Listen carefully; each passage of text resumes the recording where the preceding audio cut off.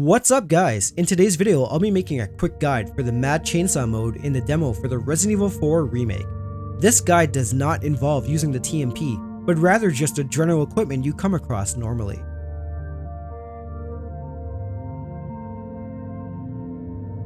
Now originally the method of unlocking the Mad Chainsaw mode involved relying on the RNG of restarting the main menu over and over until it appeared. Thankfully, the devoted RE players out there have now discovered you can enter a button code while sitting at the main menu screen. Just make sure the main story is highlighted whenever you enter the code.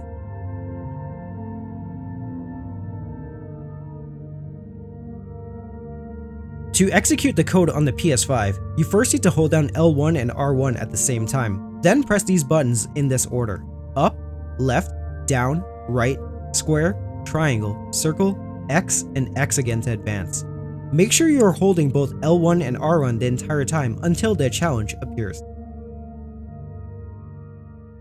Start off your playthrough by simply navigating as normal to the Hunter's Lodge and into its basement. How far could he have gone?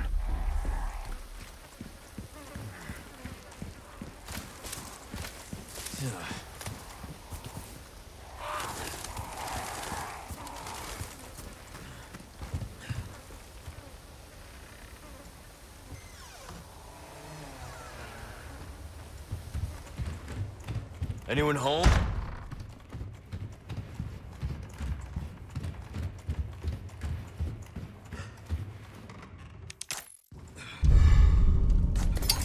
This is not good.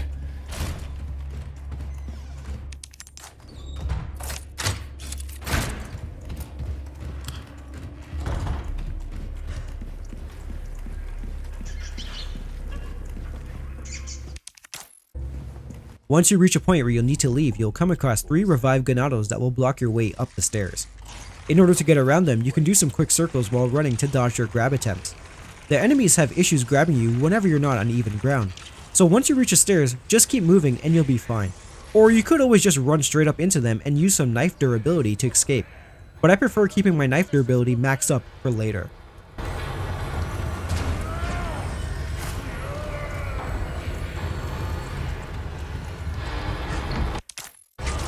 When you reach outside of the lodge, start making your way towards the village.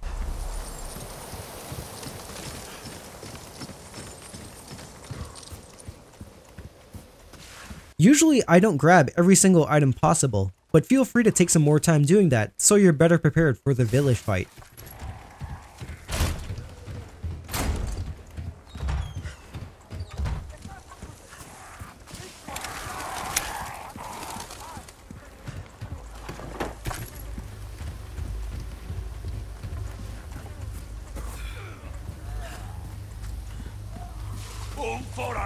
At the time you reach these 2 enemies here by the truck, you can run by them rather easily if you hug the left side.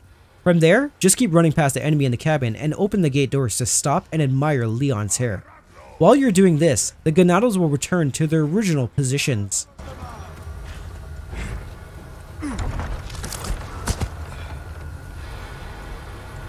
However, if you return to the cabin too fast, the Ganados by the truck can show up and make things far more annoying. Or even the Ganado inside may be facing the doorway, which will make him far harder to execute unless you're fast.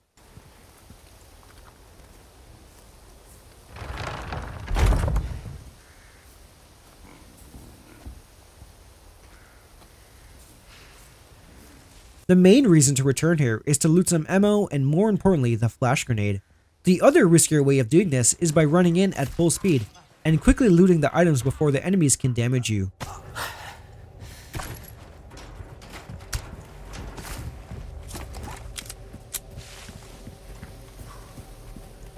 After that, finally head into the village. Now you could sneak around and loot as many items as possible in order to be more ready for the big fight, but it's totally up to you. So personally, I start off by running to the left side in order to grab this green herb. Be sure to watch out for the old woman patrolling between the left and right side. Next you would run over to the right side while hugging the fence as to not get detected just yet.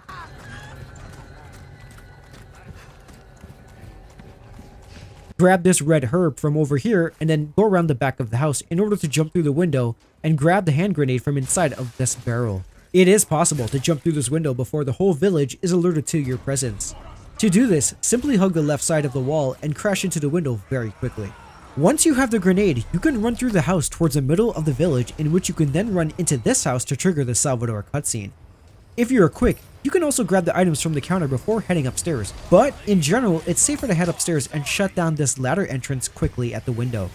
Up next, get the second grenade from here and grab the shotgun off of the wall and equip it. Now you could jump through the window on your left right away and wait for Salvador to break through the door, or you could just hang out at the top of the stairs like I am. After you jump through, get ready to lay some shotgun headshots into the chainsaw guy. This part has some RNG to it where he could be the first one through the window, or there could be some granados creating a slight traffic jam. Either way, fire as many shots into his head as you possibly can before he climbs through.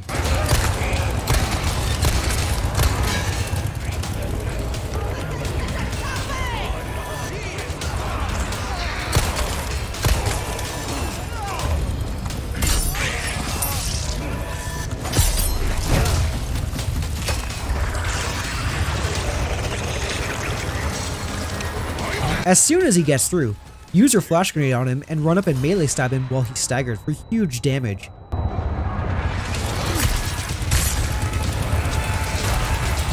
Right after that, equip the grenades and let him have it.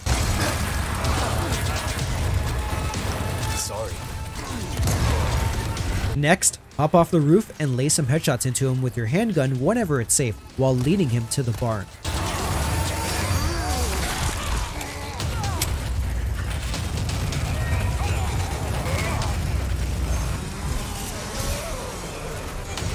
Once in the barn, time shooting the lantern so that it lights him on fire for that extra damage. Then lead him over to this small room with a window and line up some more headshots.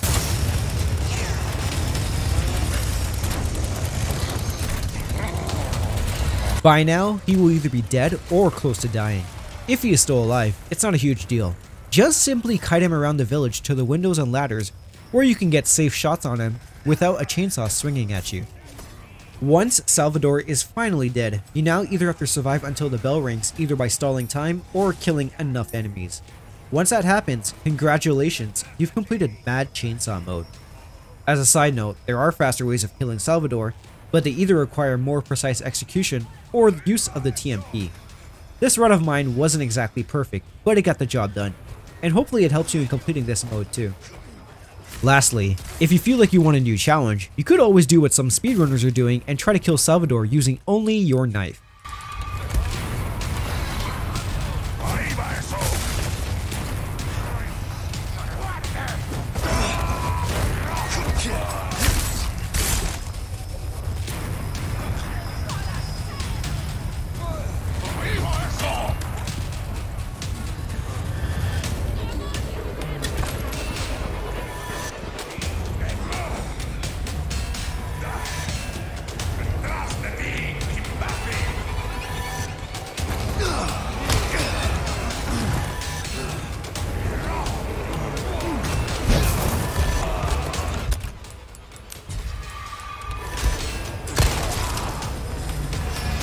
Closed.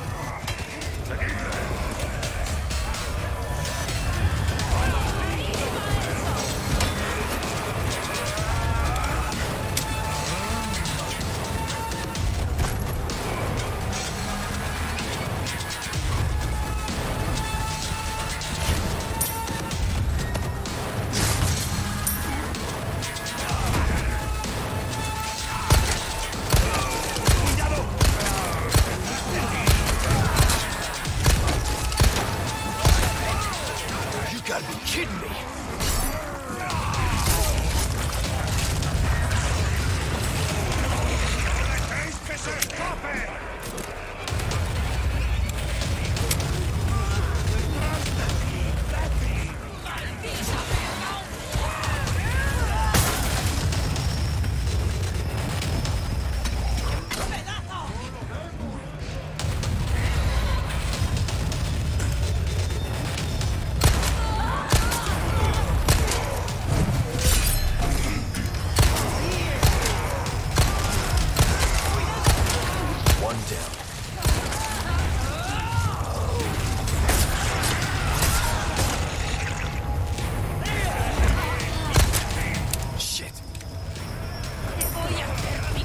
And that marks the end of this guide. Stay tuned for more Resident Evil 4 Remake content, and I thank you very much for watching.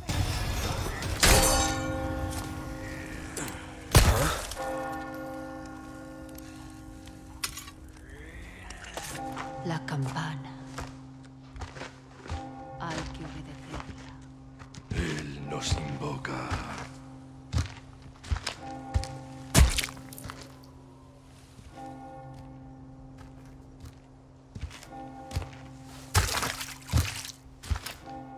Tenemos que servir.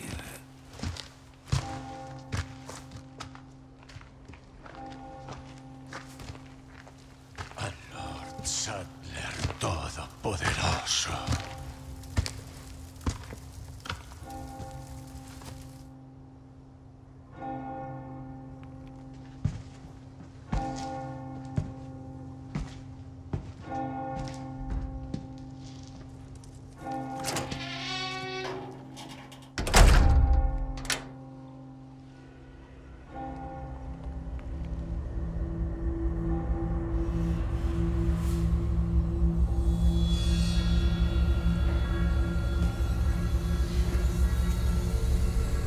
Where's everyone going?